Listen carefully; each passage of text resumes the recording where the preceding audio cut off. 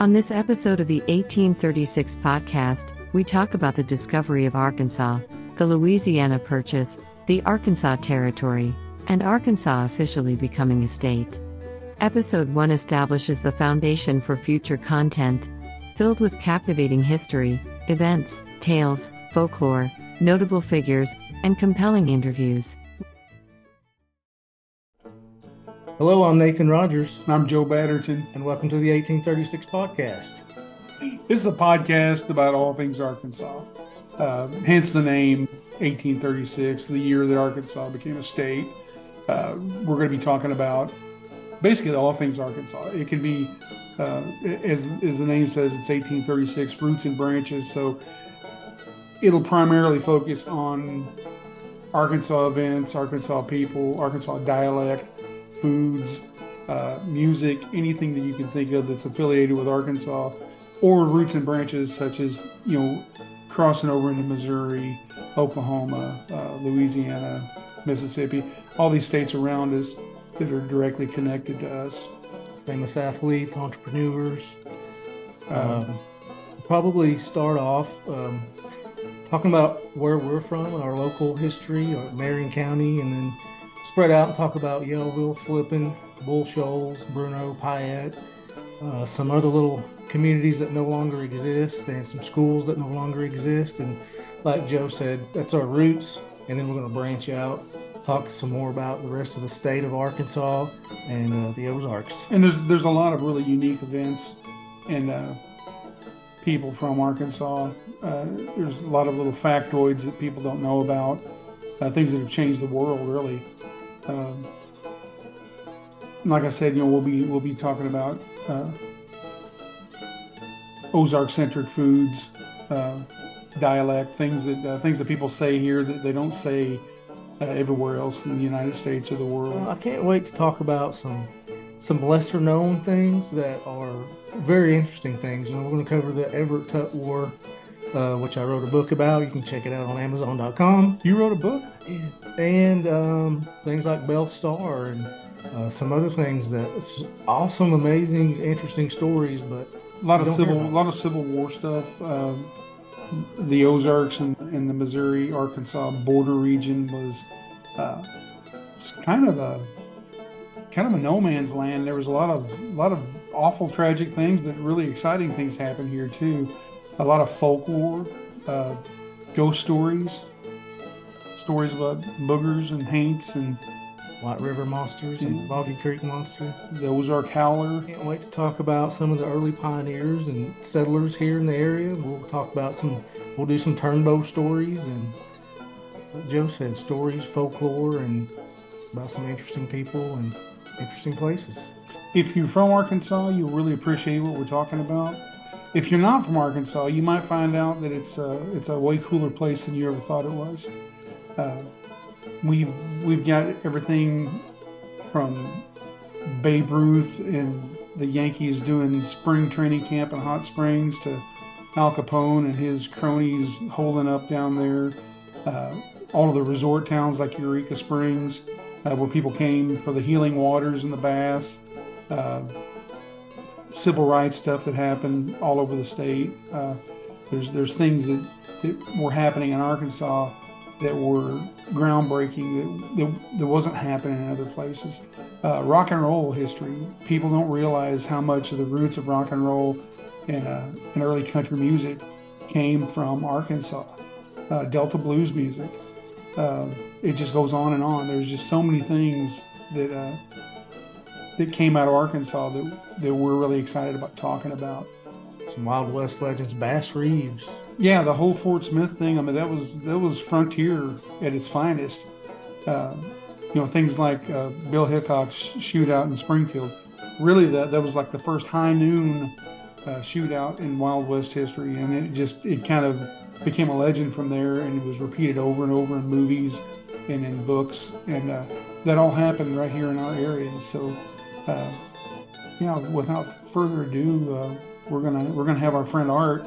We have a third party on this podcast. His name's Artie. His last name's Fishel. He will be doing a lot of narration for us, and once we get started, you'll hear him talk a little bit. and then we will kind of talk about what he talked about. Yeah, kind of give our take on it, and he's going to throw the facts out for you, and we're gonna try to decipher some of that stuff. I will tell you, this first episode, this is not how it normally will be. This is not our setup, and I know it's going to be a little rough. We are in Arkansas, but we're in an undisclosed location in Arkansas, so Very undisclosed. We're not in our home base right now. But yeah, this is just to kind of give everybody an idea of what we're all about and what this is going to be about. So we're going to try to have some fun with it and come up with some stuff every week that is just hopefully you'll be excited just to tune in to see what we're gonna bring up. So like I said, we're going to try to do a word of the week, maybe a food or a recipe, superstition. It could be anything. As we end, Artie's going to lead us out and kind of tell you how Arkansas came about, who discovered it, some of the indigenous people that was originally here, and how we became a state in the year of 1836.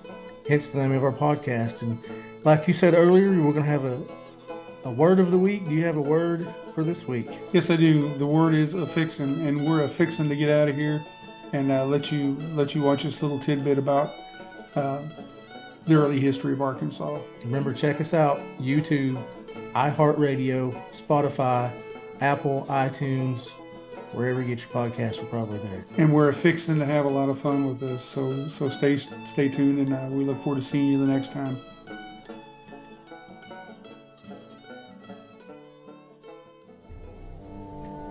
In the year 1541, a man of determination and grit arrived on the banks of a great river, known to the native tribes as Mississippi, or the ancient father of waters. This daring explorer was none other than the Spanish conquistador, Hernando de Soto. His arrival marked the first time that many believe a European had set foot in what we now know as Arkansas. On May 31, 1542, Hernando de Soto died after contracting a fever, in a Native American village most likely located around modern-day Lake Village in Chico County, Arkansas. After he passed, his body was then allegedly placed into the Mississippi River, in the middle of the night. The name Arkansas, which we know today, is derived from the Quapaw word Akakaz, meaning land of downriver people. A name that was pronounced by the French as Arkansas, which later morphed into the word Arkansas, ultimately becoming the state's official name.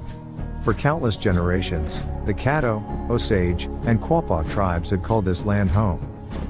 The name Arkansas is a testament to the deep connection that its people have with their land, and its indigenous people. It reminds them of the long and fascinating history that has shaped their identity.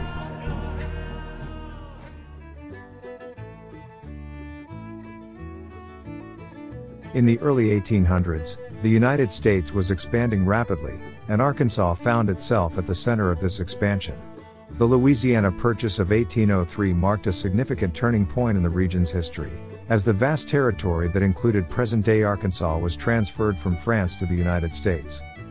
The purchase cost the United States $15 million, and it doubled the size of the country overnight. The Louisiana Territory was a largely unexplored and unknown area, and it took several years for the new American government to organize and establish control over the region. However, the Louisiana Purchase set the stage for the next few decades of growth and development in Arkansas. In 1819, Arkansas became a part of the Missouri Territory, which encompassed present-day Missouri, Arkansas, Iowa, Minnesota, North Dakota, South Dakota, and Montana. The territory was eventually divided into two parts, with Arkansas becoming a separate territory in 1819. The Arkansas Territory included much of present-day Oklahoma, as well as parts of Missouri and Kansas. The territory's rapid growth and development were aided by the construction of infrastructure, such as roads and ports, which made it easier for people and goods to move into and out of the area. The discovery of gold in neighboring states in the early 1800s also brought settlers and prospectors to the region, further fueling its growth. The land's early years as a territory were marked by growth and development, as well as struggles with Native American tribes and tensions over the issue of slavery. However, the Louisiana Purchase and the establishment of the Arkansas Territory set the stage for Arkansas to become a vital part of the growing United States.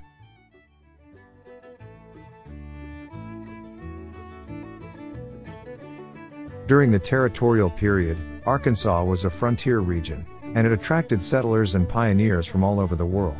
Many of these early settlers came from the southern United States, particularly from Tennessee, Kentucky, and Virginia. Others came from Europe, including Germany, Ireland, and Scotland. Some settlers were attracted by the fertile land and abundant natural resources, while others saw opportunities to make a fresh start in life. The early settlers faced many challenges, including harsh weather, disease, and the threat of attack from Native American tribes. They built homes, farms, and ways of commerce, often in remote areas that were difficult to reach. Many early pioneers were farmers who relied on the rich soil to grow crops. Others were trappers for meat and fur, but all used the abundant natural resources of the region to survive. As settlers arrived in Arkansas, conflicts arose over issues like land ownership and political power. Many settlers wanted to own land, but there were disputes over who had the right to claim it. Despite these challenges, the early settlers and pioneers of Arkansas were determined to build a new and better life for themselves and their families. They worked hard to create a diverse and vibrant society, one that reflected the many cultures and traditions of the people who lived there. The road to statehood for Arkansas was a long and challenging one. The debate over whether Arkansas should become a state had been ongoing since the early 1820s. But it wasn't until 1836 that the population of the territory had grown to a level that made statehood a viable option. On June 15, 1836, Arkansas was finally admitted to the Union as the 25th state, marking a significant milestone in the state's history. The state's constitution was written and adopted in 1836, and it established the government and legal system that would govern Arkansas for many years to come. The Constitution was heavily influenced by the United States Constitution, and it included many of the same principles and protections. It established a bicameral legislature, a governor as the chief executive, and a state Supreme Court. It also included provisions for public education, a system of courts, and protections for individual rights. However, the road to statehood was not without its challenges. One of the major issues that had to be addressed was the question of boundaries. There was ongoing debate over the northern boundary of the state, which was eventually resolved in 1846, with the establishment of the current boundary with Missouri. Additionally, there were political battles over issues like slavery and representation, which would continue to be major points of tension in the state for many years to come. Despite these challenges, the people of Arkansas were proud to have achieved statehood, and were eager to begin a new era of growth and prosperity. Thank you to everyone who has tuned in to listen to this episode of the 1836 podcast. We hope you found it informative and engaging. If you enjoyed this episode, please consider liking and sharing it with your friends and family. Leaving a good rating and review on your preferred podcast platform would also help us reach a wider audience. Be sure to tune in next time for another episode, where we will continue to explore the roots and branches of Arkansas, and the fascinating history of the Ozarks.